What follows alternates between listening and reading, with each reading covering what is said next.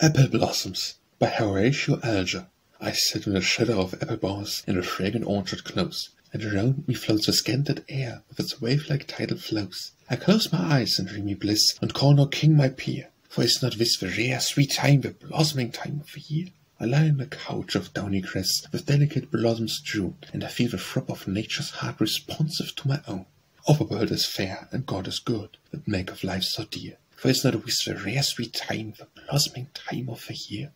I can see through the rifts of the apple-boughs the delicate blue of the sky, the changing clouds with the marvellous tints that drift so lazy by, and strange sweet thoughts sing through my brain, and heaven it seemeth near. How is it not a rare sweet time, the blossoming time of the year?